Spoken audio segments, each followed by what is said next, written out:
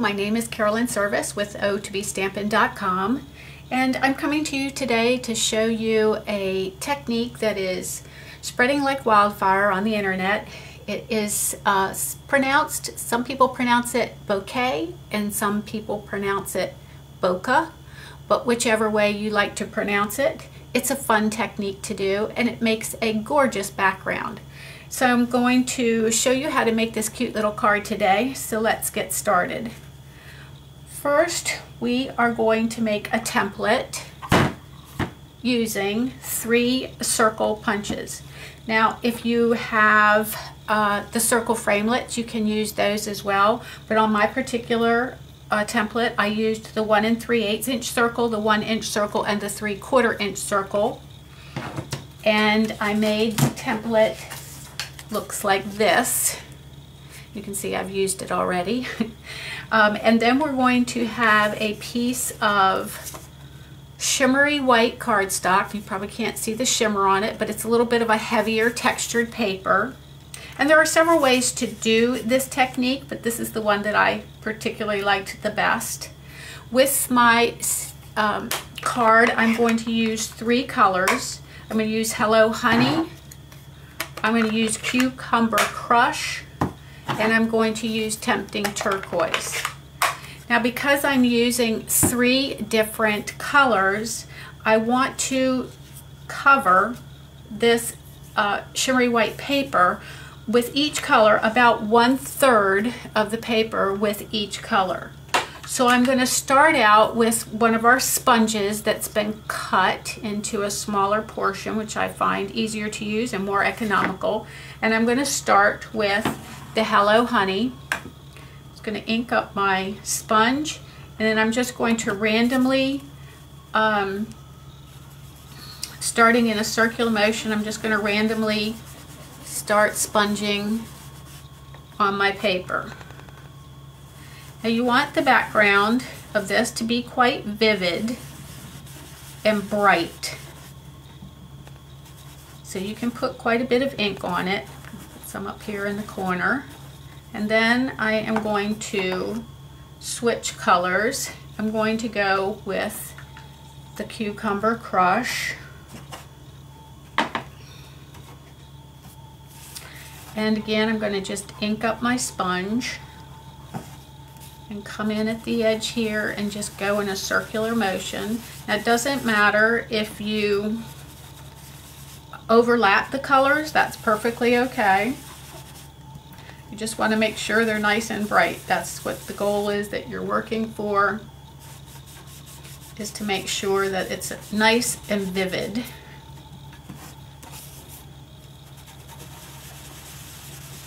You can also use sponge daubers to do this process if they're easier for you to use, or if you don't have the sponges, you could also use the daubers.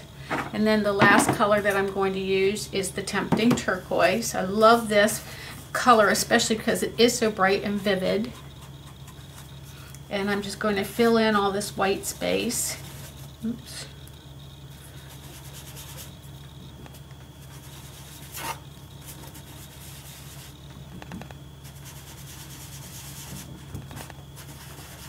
Not a pretty color.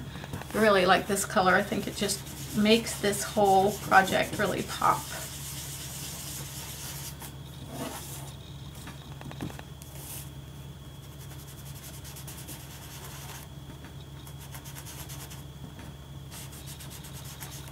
Okay, I think I like the way that looks. One little more spot here of white, and you can always go back and add a little more color if you think, you know, it's not dark enough there where that, actually I'm just going to put a little more color there. Okay, I think I like how that looks. Now each time you do this technique, you're going to find, even if you use the same colors and you think that you're using the same pattern, you're going to find it comes out just a little bit different every time. It's just kind of a fun side effect of this technique. Now, one thing that you need to do is to make sure that this is good and dry. So I've actually gone ahead and made this up a few hours ago, and I'm going to bring in that piece so that I know that it's good and dry.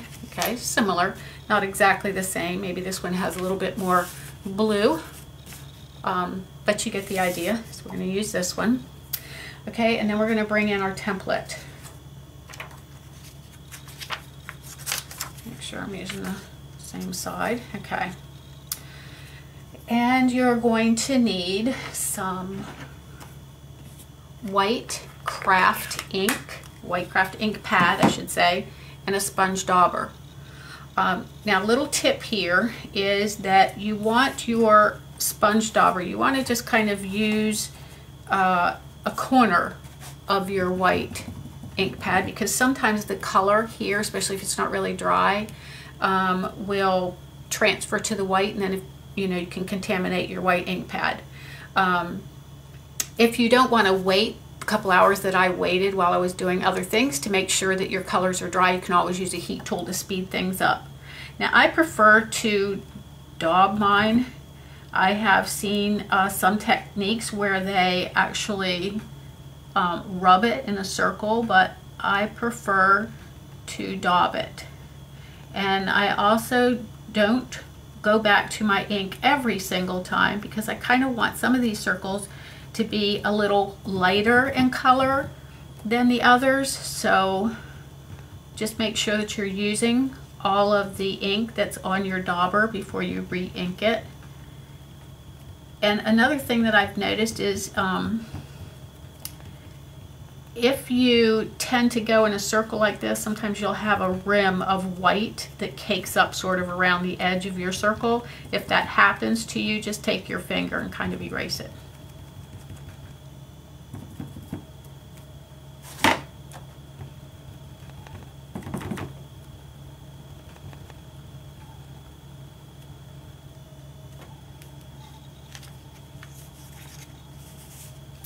Now what you're going to do is overlap some of your circles, and one of the things that I found is if you put your finger down on the stencil here where there's already ink on your paper, it will get on the back of your template, and then when you move it around it'll smudge it. So just try to keep your fingers off of the areas that are already stamped. Already inked, I should say.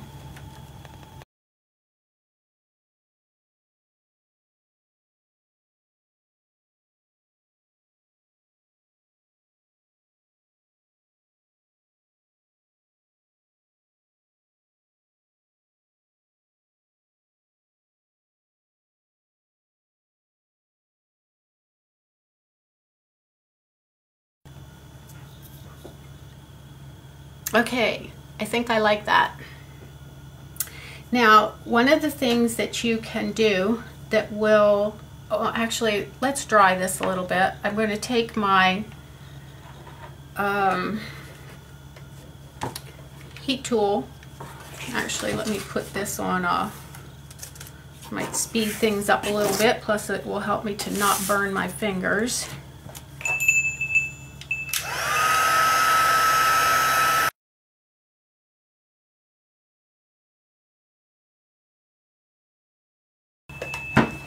Okay.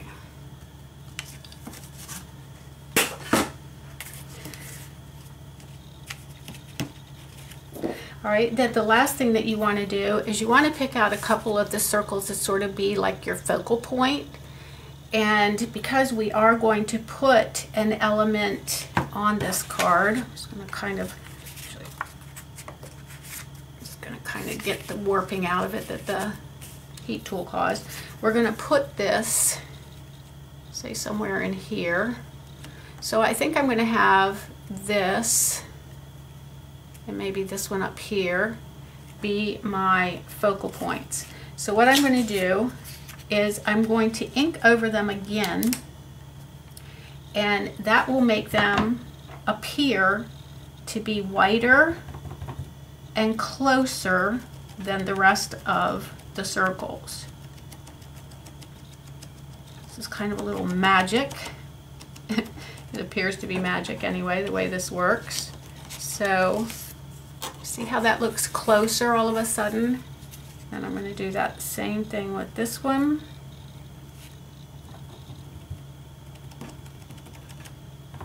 So now it's sort of like a three-dimensional effect where those two look a little bit closer. Actually, I think I might even do this one down here.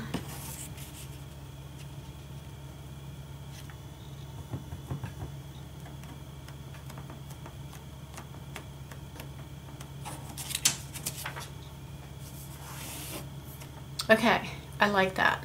So you can kind of see how the ones that we re-inked are a little whiter and make them look a little closer. Okay, we're going to put our white craft ink aside, and then we're going to actually let this dry a little bit where I've just added those, and we're going to make the rest of the card. So we're going to have the Cucumber Crush as our background. Use your bone folder to make a nice crease. This is a piece of Whisper White, and it it measures 5 by 3 3/4. I'm just going to go ahead and add that.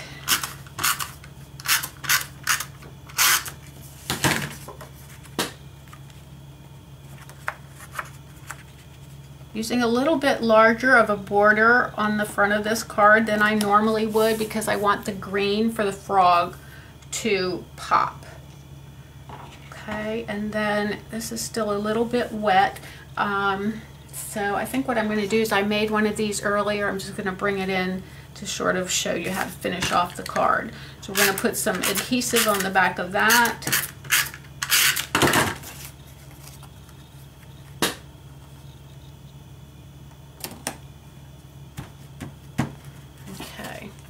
Then we're going to bring in our You're Sublime stamp set, one of my very favorites in the new catalog this year. I can't wait to play with all of them, but the one that I chose for today's project is this little silly frog, which I love. And we're going to get him out, some Memento black ink, and a piece of cardstock that measures 2 1/4 by 2 1/4. Ink this up.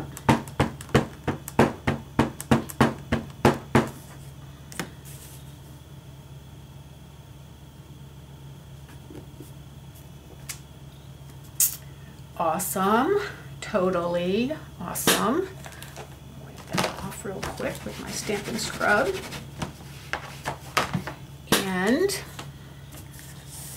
then we're going to take our Cucumber Crush ink pad. We've got a little ink in the lid there, and we're going to take a blender pen, and we're just going to color him in. Now, I also like to highlight the writing on this particular stamp, so I'm actually just going to go a little more ink here. So I'm just going to go over that so that that stands out, like so. Now, if you've never used a blender pen, there's only a few rules to remember. Actually, let me put some more ink in here so I can show this. You're going to take your palms of your hand, just squeeze them together. It's going to give you a palette of ink inside your lid. If you want your frog to be really dark green, you're going to go right into the darkest green there, and you're going to color. It's just like having a marker, but you can make it any color that you want. Okay, and I think I want his smile to be nice and dark. And then as you color, the ink on here is going to get lighter. So then wherever you want your lighter colors to be, you're just going to color. I'm going to kind of show you here. Okay, so see how light, let me zoom in a little bit for you. See how light this is compared to this? So the more you color, the lighter your ink is going to be in your blender pen. So I always go for my darkest ones first, and then wherever I want to color my lightest colors, then I go there next.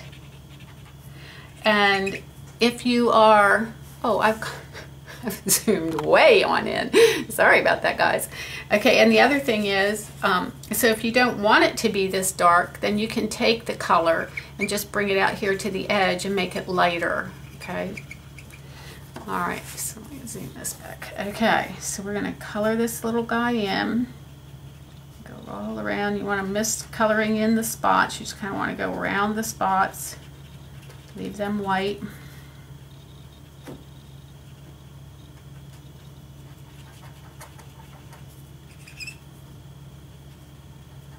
And the blender pens come 3 to a package. I'm going by memory, but I think they're $9.95. You can always put that information on the screen for you.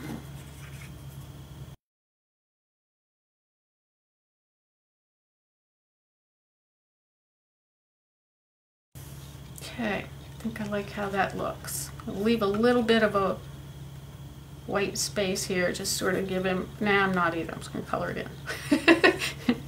Change my mind. Okay, I like the way that looks. Yes. All right, color. And to clean your blender pen, all that you do is you simply just color it like this on your scrap paper until it runs clear, and then you can use it in any other color ink pad. Okay. So one of the other things that I want to do is to take my cucumber crush again and my green sponge. And I just, I'm sure I've got the right one, yeah. And I just want to sponge around the edge to sort of make this stand out.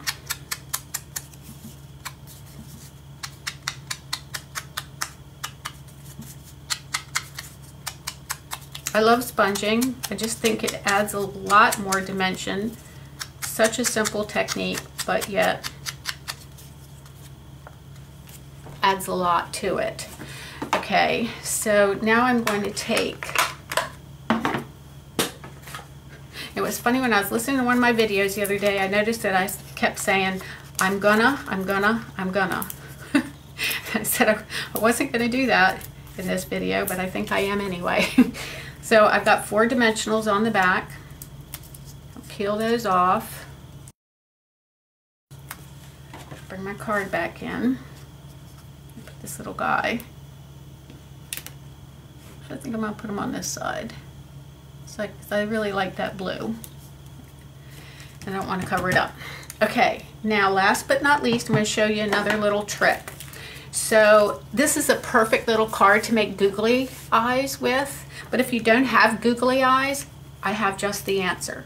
So we have a new product. It's called White Perfect Accents. And you can color these using Sharpie markers or any permanent marker. And if you wanted like a specific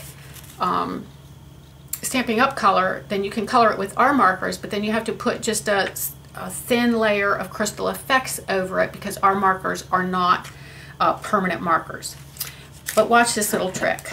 So I'm taking a black Sharpie marker. Let's see, I'm going to turn it over here so you can see it better. And I'm just going to make a dot and another dot. Are you getting the idea so quickly? And then I will take, try not to say that I'm gonna, pick these up with my snips, or you can use your paper piercer. This adds your dimension to your eyes as though you were adding googly eyes. There we go. But you're not. And how's that? Cute? Isn't it cute? Love it. So you could also add some other things. You could put ribbon across here, or another like piece of cucumber crush, green strip of paper across there, you know, whatever. But I just like the simplicity of this. So I hope you've enjoyed this video today. Again, it's called I pronounce it Bokeh Technique, but I've heard many of it pronounced Bokeh. It's B-O-K-E-H, so I'm not sure absolutely which one's correct, but hope you enjoyed it anyway.